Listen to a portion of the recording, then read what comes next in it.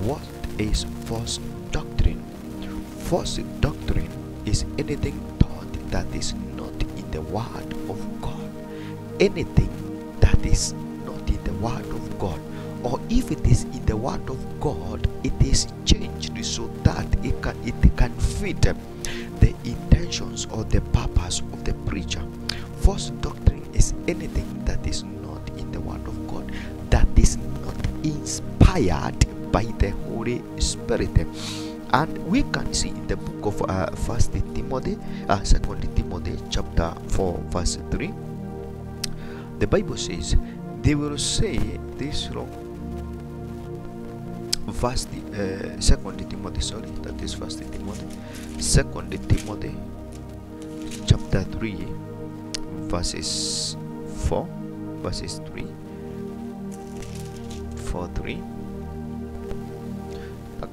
and says, this is for Paul to Timothy, for a time is coming when people will no longer listen to sound and wholesome teachings. They will follow their own desires and will look for teachers who will tell them whatever their itching ears want to hear. They will reject the truth and chase after myths.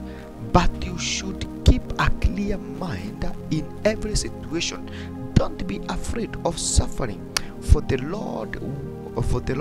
Work at telling others the good news and fully carry out the ministry God has given to you. And this is what I'm doing today. I'm continuing to spread the good news and the truth that God has given me. So you can see that Paul was speaking to Timothy, telling him that a time is coming when people will divert from the sound doctrine and they will go looking for false teachers who will tell them what their ears wants to hear. And you see today in real life application, people are looking for microwave blessings and microwaves miracles, and they are not there. What they end up with false doctrines that will frustrate them, and at the end they will either die or lose property or lose people. And that is the cause, or that is the result of false doctrine when it enters into the mind of a person. There is another scripture in the book of 2 John chapter 2 verse 7. The Bible says, I say this because many deceivers have gone out into the world. They deny that Jesus Christ came in the real body. Such a person is a deceiver and an antichrist. So you see, even John was writing to the church, telling them that many have gone out preaching that Jesus did not come from the real body or the God. There was a false teachers who were spreading the gospel in the times of God, that the Messiah we are waiting for, he is not going to come as a normal human being because he is a God. But you see, John is telling them that Jesus had to come in the form of human beings so that he can encourage every man that if Jesus made it at the cross, we can also make it.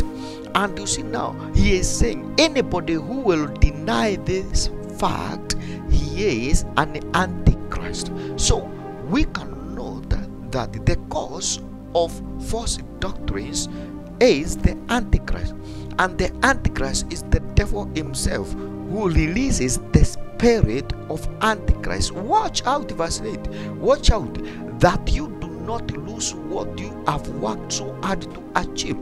So you see, the purpose of the devil using the spirit of antichrist against the Christians is to convince them, is to draw them out of the true gospel so that he goes to perish with them in the lake of fire.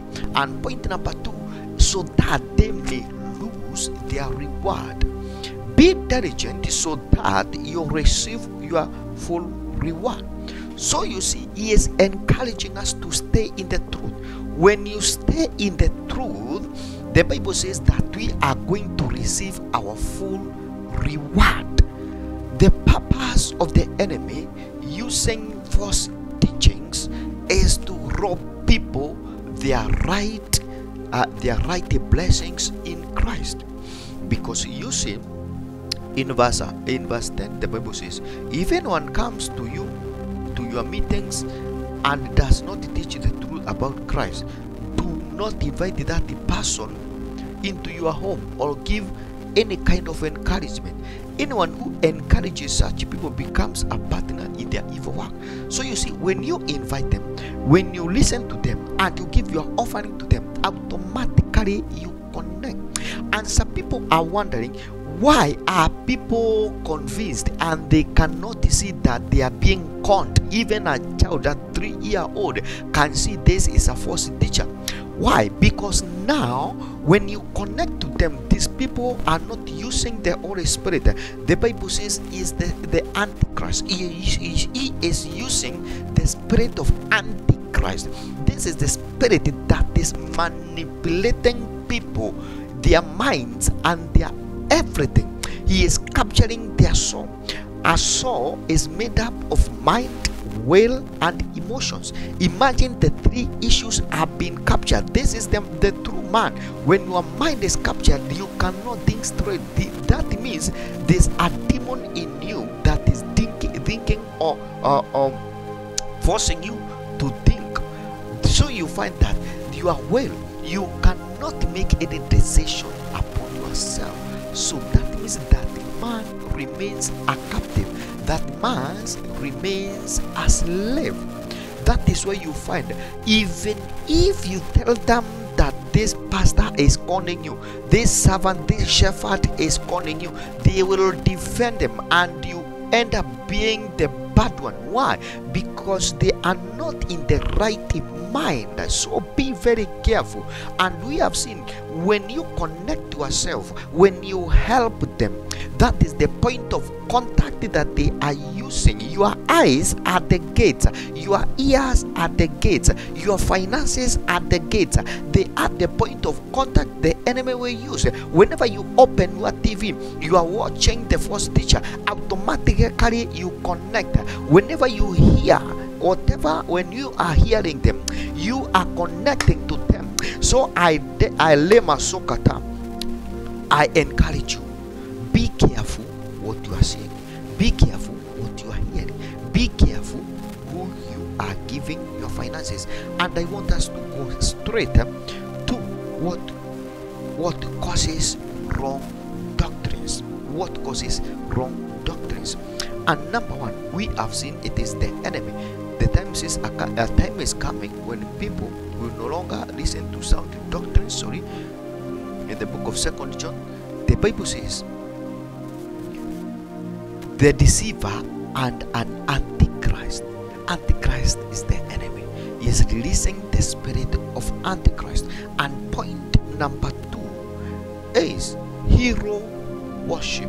Hero worship. I'm a human worship.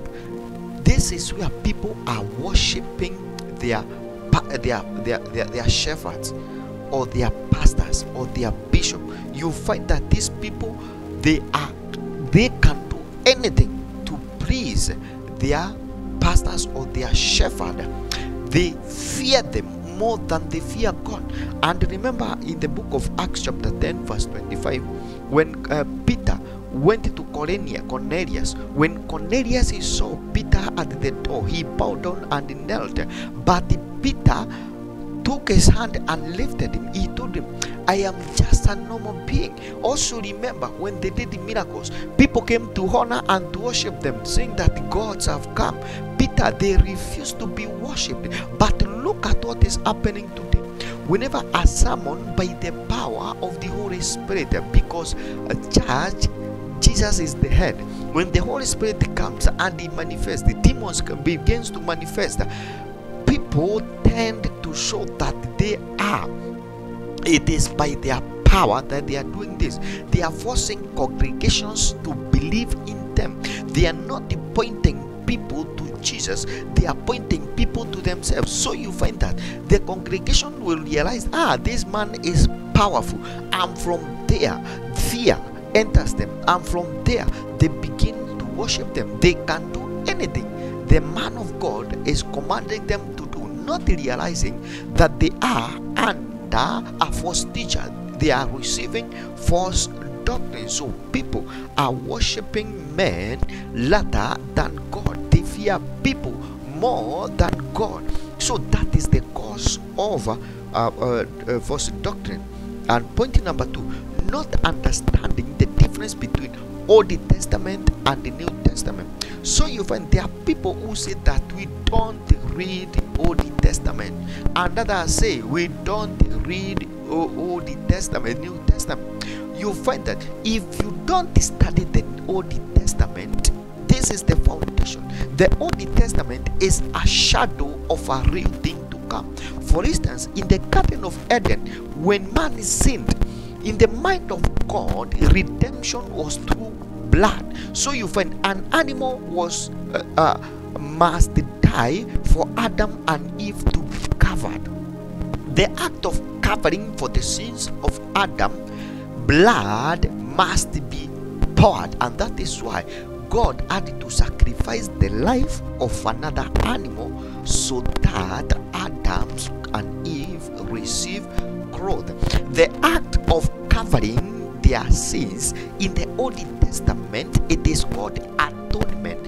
Atonement means to cover, and that is why even in the tabernacle, every family every year had to bring a goat so that they could sacrifice and atone for their sins. But now, person like that who does not read the New Testament, look now, Jesus in the book of Hebrews paid the ransom. He became the highest price for all. John said, behold, the Lamb of God came. The lambs that were being sacrificed in the Old Testament, Jesus offered himself as a lamb once and for all. And from there, we don't have to sacrifice every year in our churches. So you find that when you connect yourself through Jesus' sacrifice at the cross, you are born again and you have received eternity once and for all. Your sins have been taken away completely. You have a new book which is empty. But in the Old Testament, your sins have piled up. Every year you bring atonement sacrifice, you cover. Your sins are always there, and that is why no one in the Old Testament qualified to go to heaven. Why? Because Jesus is the way, the truth, and the life. You cannot go to the Father without Jesus, and there's no sacrifice that of animals or money or anything that you can pay for your soul to be delivered, except a soul of a deity who is God be sacrificed on that altar, so that other souls of men can be delivered. So if you don't understand the New Testament, you find yourself and in that danger. If you are there excelling in the area of grace, you find that you have a problem, because now you will take the works of Jesus at cross in vain. And that is why you need to look from the Old Testament. Look at the people who could not afford sheep or goat. Jesus came, even Jesus himself, when he was being dedicated, he could not afford a sheep or a lamb. They went with the doves, imagine. But now, in the New Testament, when you don't understand the price that Jesus paid, that is why people are joking with the salvation, and they are killing the power of the cross by the issue of false doctrines of grace. Grace is not allowing you to sin because there is blood. You carry grace because Jesus died for you on the cross. And also, number 3, we can say what causes wrong doctrines is wrong interpretation of scriptures. wrong interpretation of scriptures. When you don't interpret scriptures in the correct way, you find that the spirit of Antichrist will catch you, because you are believing something that is not inspired by the Holy Spirit. And for instance, the book of 2 Timothy chapter 2 verses 15. Timothy was told by Paul, work hard so you can present yourself to God and receive this approval. Be a good worker, one who does not need to be ashamed and who correctly explains the word of truth. This is a message to Timothy from Paul. Show yourself approved. Why? Because you have studied the word of God and you are able to interpret the word of God correctly to people. This was the advice of to Timothy. And how can you interpret the word of God correctly? This is what we call historical context.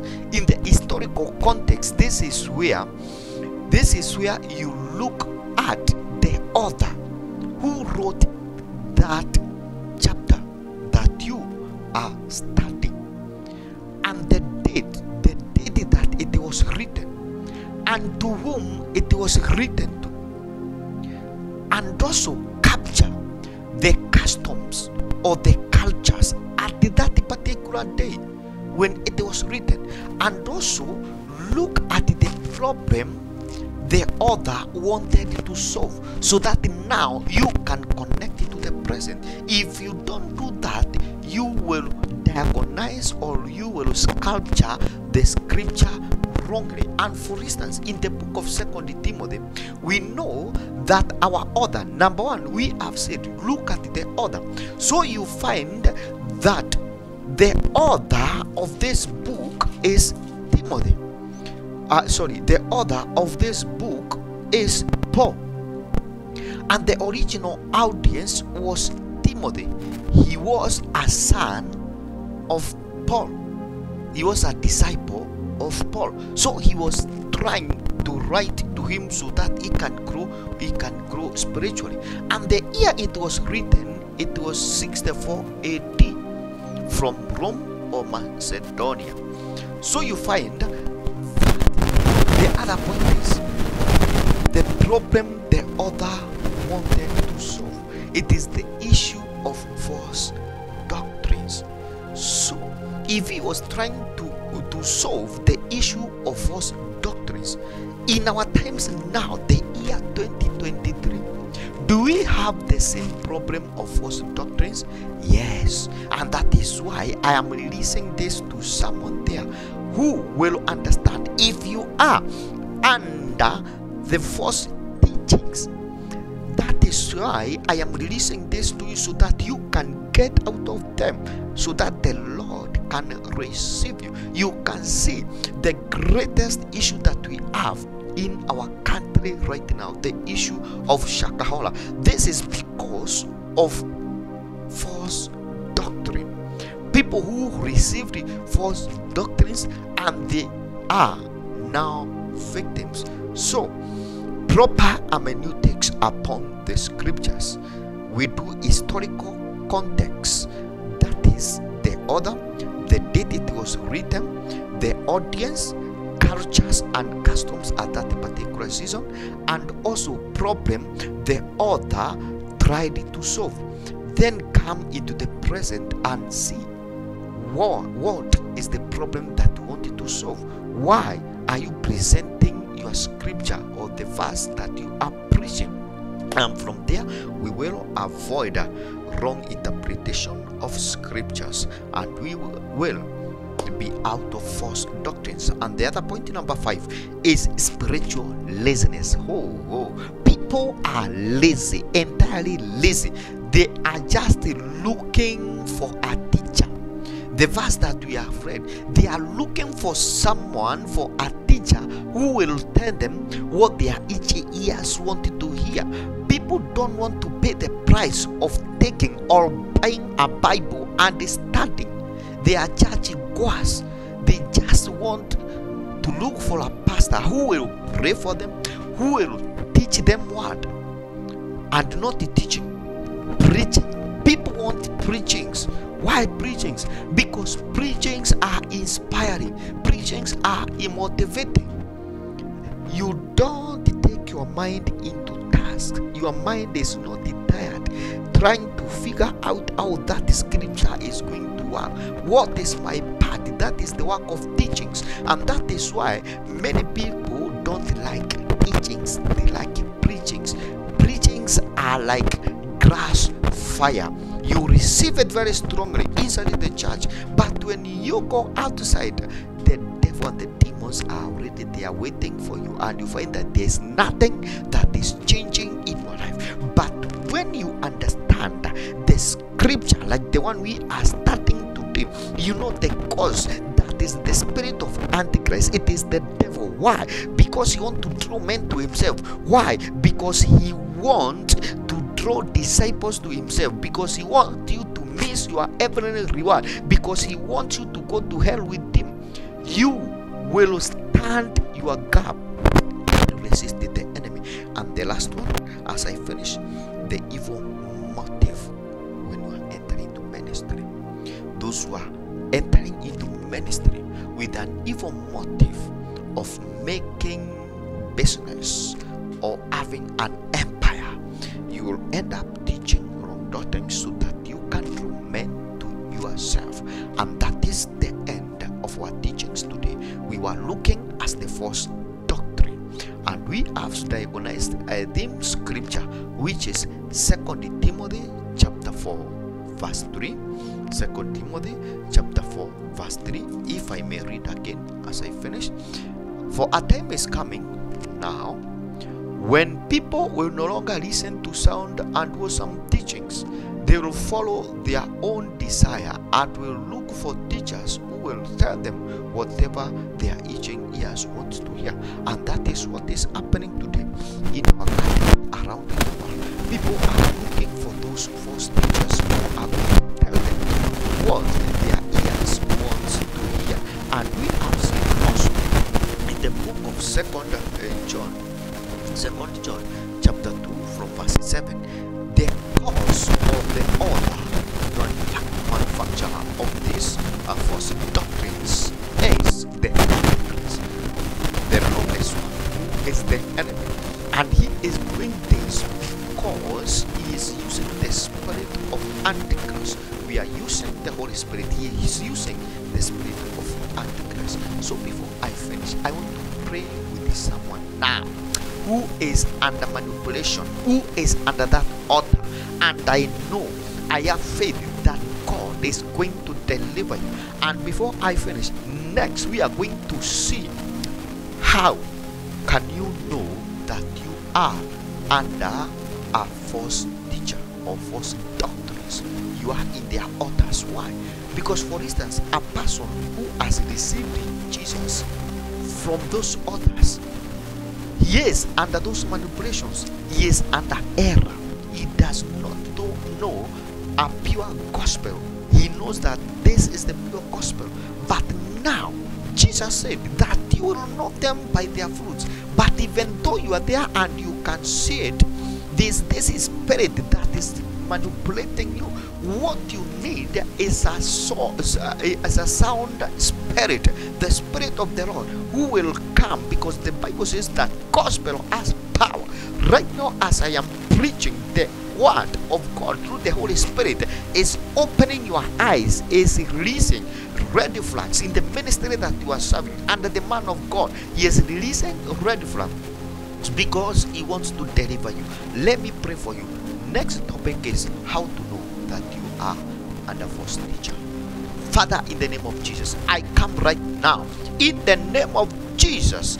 Each and every person that is under the influence of a false doctrines, I put them down now in the name of Jesus, and I declare that they are free in the name of Jesus. Each and every false teacher danger, my Father, my God, each and every evil spirit that they are using to manipulate your children, my God, I declare the blood of Jesus now. Release your angels, my Father, to set your people free out of captivity as you delivered your children from Egypt, my God, from the hand of Pharaoh. You released your hand, my God, oh, to deliver your people. Release your hand today, my God, to deliver your people out of those evil altars, out of those evil teachers, out of those evil false teachers, my God, in the name of Jesus.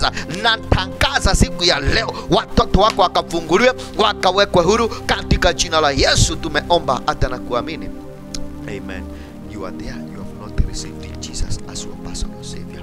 It is only through receiving Jesus that you will be free.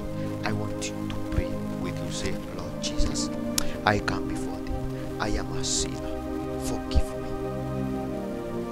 Erase my names from the book of death and write it in the Lamb's book of life. Today, I accept you as my personal Savior. And on the last day, remember me, Lord. Amen. Father, we worship you. We say thank you for those who have received you. Deliver them, O Lord, from the hands of their woes.